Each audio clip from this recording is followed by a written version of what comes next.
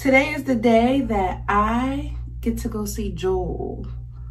So, I'm excited. It was on my bucket list.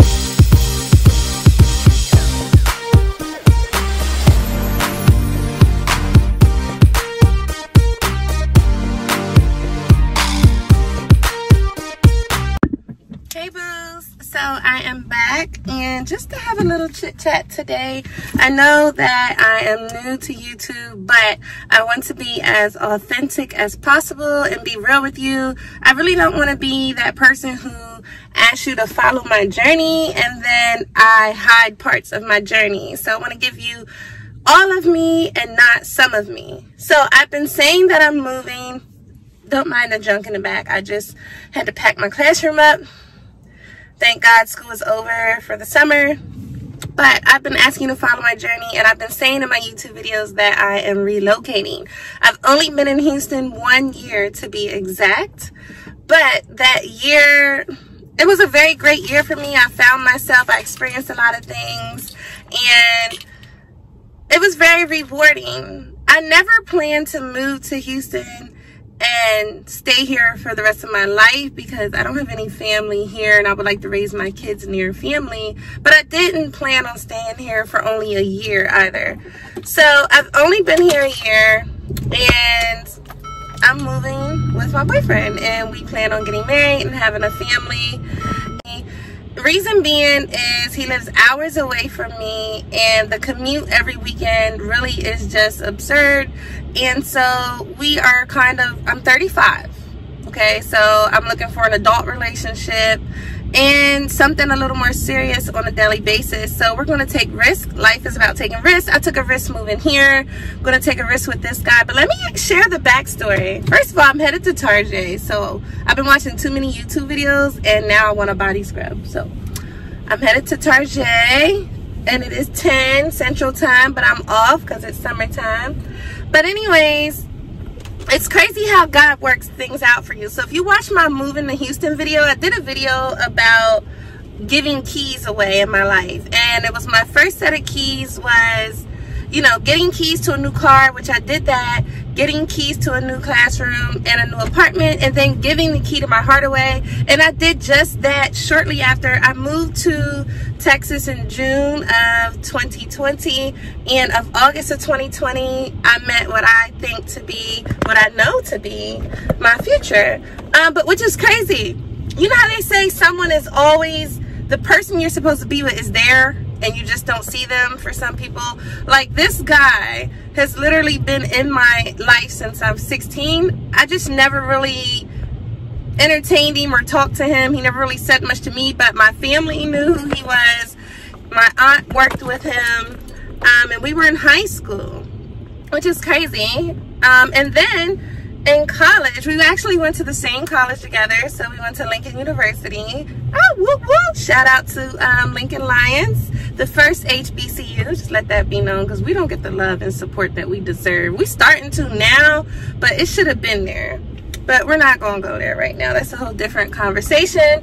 But he went to Lincoln as well. I knew him at school. But again, we really didn't communicate or converse with one another. We were just weren't ready for each other. So it was just weird timing when I moved to Texas and I seen him online, and I'm like, hey, you're in Texas? And he was like, you're in Texas? And we kind of hooked up that way. And long story short, we fell in love. But it's just weird because we've been in each other's shadows our entire lives, and we just never really looked at one another or took the time to get to know one another on a more intimate levels. She tried to hit me. I'm still going to be in Texas, but I'm not going to be in Houston. So I want you guys to just follow this journey. I'll be real straightforward about how things are working, how they're not. But I am super excited to blend our dog families. We're getting a home. We got a new home together. And we plan on getting married in the near future. And he's very, very good to me. I can be a little spoiled sometimes. He can be a little stubborn. But we're at that age now where we communicate on a different type of level. And we do really well. So I'm excited to get to know him further. But I am moving. But before that, I had two things on my bucket list. Like, there were two things I wanted to do in Houston when I came here. And that one thing was Turkey Leg Hut. And the other thing was going to Joel. Let me tell you, Joel makes me so happy. I love Joel. I don't know why. I couldn't take a picture with him. I was upset because we couldn't get pictures. But it was due to COVID. He wasn't doing pictures right now. But there's 2 services. First come, first serve. Don't wear heels because you might have to park far, and it's a lot of walking if you have to park far away. We went to the 8:30 service just because we wanted to get there early. We got there about 7:45, so we were able to sit down on the front. I loved praise and worship. I loved Joel's same spirit, same energy if you watch him on television. So I experienced that. Here's my experience. Just a few videos, couple pictures. What you doing?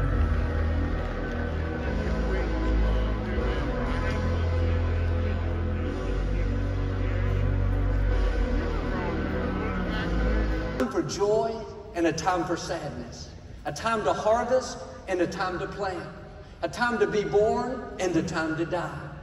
He was saying life is going to happen to us all. There are going to be different seasons, ups and downs, victories and losses, good friends and betrayals, promotions and setbacks.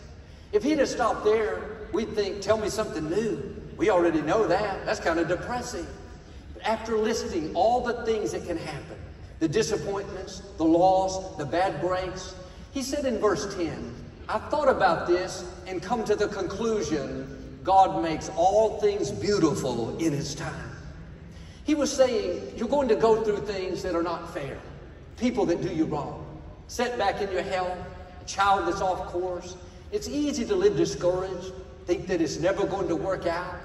But if you'll just stay in faith and keep moving forward, in time, God will make all things beautiful. What it says I have, I can do what it says I can do. Today, I will be taught the Word of God. I boldly confess, my mind is alert, my heart is receptive, I will never be the same.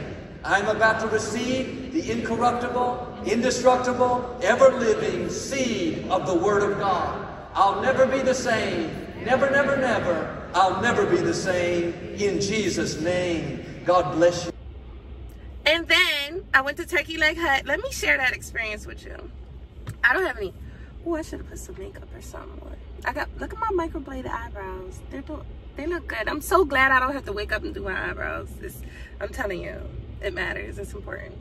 So I went to Turkey Leg Hut. My boo took me to Turkey Leg Hut. He knew it was on my bucket list. We got there around 2:30. They closed from like 3 to 5 for cleaning. I don't know. Point is, there was still a line outside. There was still a line wrapped around the corner. I knew that I wasn't ever going to get in there without a line. And they say the line is an experience. And it really is. It's in a neighborhood where people are walking around. People are going to different places. Different people showing off their cars.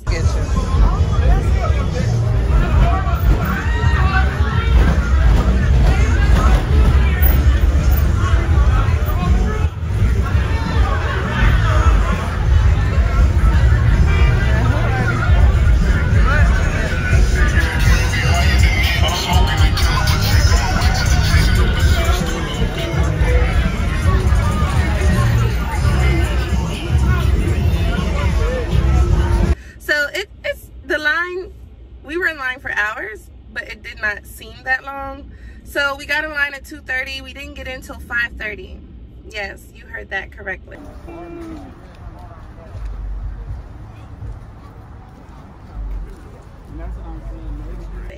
We got in there 5:30. We didn't get all of our food until about 7. Drinks were really good. Food was really good. I have a bad habit of putting salt and pepper on my food, especially salt. Maybe pepper and salt equally, a lot of it. And that was probably the first restaurant I've been to where I didn't feel the need to put a lot of, or any, actually, I didn't use any salt or pepper. Like, it was seasoned really well. The meat, I'm not a turkey leg person. I don't really eat that type of food. I just wanted to go for the experience. And let me tell you, food was amazing. I had got the Alfredo. I just want to share a couple pictures with you. So here's like some pictures of the line and what our food looked like, and it was very tasty.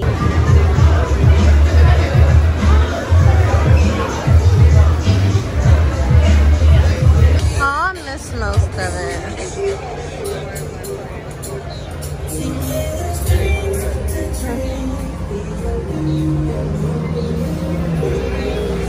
Great experience, Black owned, and I really enjoyed myself. I probably wouldn't go back just because I don't eat that type of food. That's not my diet, but it was an enjoyable experience, and the people were nice, the music was jumping, and it was eventful. So I did get to do those two things on my bucket list, and I'm very, very happy about that. So you can go, because I don't want you to kill me. I am leaving Houston with a peace of mind, knowing that God has a plan for me. Everything just worked out so perfectly. I experienced Houston, and now God is moving me in another path, and I'm excited about this adventure. And so follow me, see what's up, see if I survive, see if we survive, which we should, see if we don't. I'm just gonna keep it real with you. Stay tuned, we'll see. We both don't have children, which is very rare, like in your 30s, especially 35, to find someone without children. So we definitely want kids soon, and we want to experience that together. But by all means, I'm in no rush. I just got my passport. Yes, I know I'm late, but there's a couple vacations I need to take. My apartment is packed. Look at all this stuff. Let me show you. I did not realize I had so much stuff until it was time to pack. My studio, I love my studio, and now I'm leaving it to share my space. So I don't know how I feel about that, especially as though I'm used to being a single woman in my own space. But guys, I really feel like this is it. We have a good friendship. I'm allowed to be myself around him the same way that I am around everyone else. I'm able to do that around him because I used to be in a relationship where I wasn't sure how to behave or how he was going to react to who I actually was. And that was some young girl shit. Like right now, you accept me for who I am. I'm silly, I'm outgoing, I'm straightforward, and I'm very caring, and it is what it is. I make mistakes sometimes, just like everybody else. But the good thing about our relationship is we actually admit to our mistakes and acknowledge each other's point of views, and then we say we will try to do better moving forward. And I know it sounds cliche, but a lot of people have a hard time doing that. So yes, we're doing well. We're going on a year strong, and so hopefully there's many more years. So I'm going yogurt land. Yeah, I know I'm being fat today, but it is what it is. But let me put y'all on game. Like, call it unhealthy if you want to, but yo, Walmart has ranch wings, and I'm not like a wet wing person, like sauce, like wet sauce. I like dry wings, so they have these dry ranch wings. Yo, can you see them? Look at these. They really, let me show you these. Look at this. Oh my gosh, look at this. I don't even want to bite it yet. It's not even time. It's not time. I'm gonna eat it later. But the meal, you get 6 wings and 2 sides for like $5. Really inexpensive, and it's pretty good. I don't eat anything else at Walmart ready to serve hot food, but those ranch wings, please, if you haven't done so, try those ranch wings. Guys, at Yogurtland, I get the cookies and cream ice cream, vanilla, cheesecake, ice cream, well, yogurt, then strawberries, caramel, marshmallows, peanuts is the perfect combination with a little brownie on the side. Oh my gosh, look at it. So today was a super long day. I'm about to share with you, like, after I went into Target, I tried to like change the battery on my car. Well, the like keyless remote entry. Anyways, make a long story short, it looked like I was still in my own car. The alarms was going off. I had told you I had all that stuff in my back seat, like after packing my classroom. And I opened the back seat because I dropped the battery in between the car. Like, you know, in between the seats and the console, the middle console and the seat. And I couldn't reach it. So I had to go from the back to dig under the seat to get the battery. But when I opened the back door, all my school supplies fell out. Anyways, it was a long, hot day. But my goal, the last thing I did was I rode around to 10 different stores looking for hair. So yes, I do have my own locks, but I've been inspired. Everybody's wearing these long ponytails, and I wanted something to shake. So at first I was looking for like 36 to 40 inches, and then I realized that might be a little extra. I'm gonna start with a short ponytail, and then if I want a longer ponytail, I'll buy a longer one. Just wanted you to know that my dog is not choking. He has allergies. This is what I end up finding. Some 26-inch 1B. And what I'm going to do is I haven't decided which hair tie I'm going to use yet, but I'm going to crochet it into one of these. And then I'm just going to put that ponytail around my locks and have some hair so I can go like this and be cute, do my makeup and all that stuff after I move, get my lashes done. So this is what I got. I'm gonna take this crochet needle. I'm gonna try to crochet. I don't know if I should use this ponytail holder or this one. We'll figure it out. But I'm gonna crochet the hair and let you guys see how it turns out. So right now I found this different ponytail holder. I'm gonna use this one because I only have to wrap it around my hair once. And I'm just praying this comes out the way I think about it. So I'll just like do a soft retwist of my own hair so that it looks fresh after I wash it. And I'll just retwist the crown. So it's crochet. So you just take the crochet, pull it through and pull it tight around the headband and just go all the way around, actually the hair tie, just go all the way around the hair tie.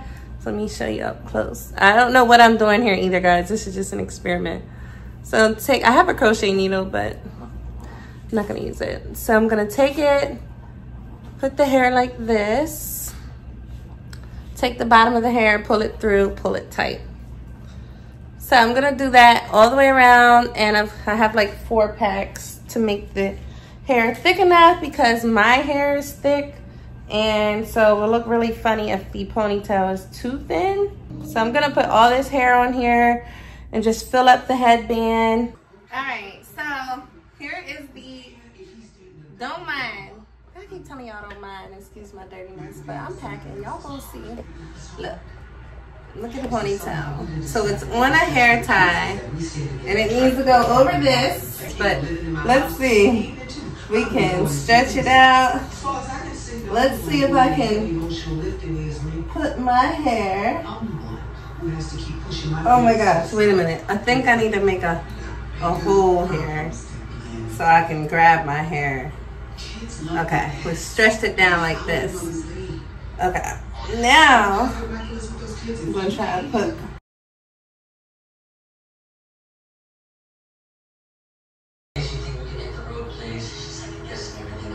Okay. Alright, so I'm trying to figure out how do I get it tighter. Listen, I told you this was an experiment. So I might have to take it off of here.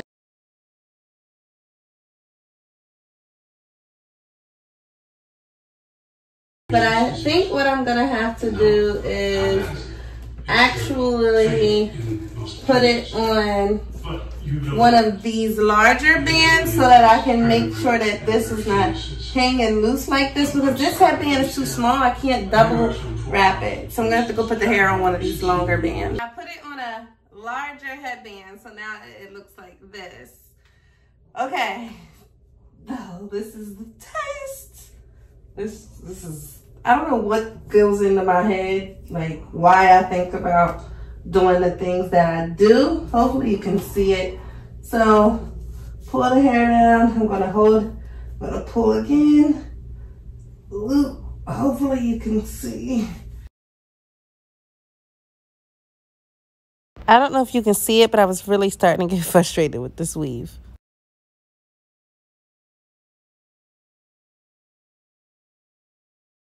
I'm not sure how I feel about it. Well, that's the hair because I didn't pin it. But it's on there. I wonder if I could probably actually wrap this one more time. Maybe I need to add. No, that's enough. I feel like it's enough. Okay. So I'm gonna do my hair. I'm going to do my hair neatly and wash this, do a soft retwist. So I washed my hair, retwisted the crown. These are the results. I'm loving the ponytail. If you haven't already done so, make sure you like, comment, and subscribe. See you later.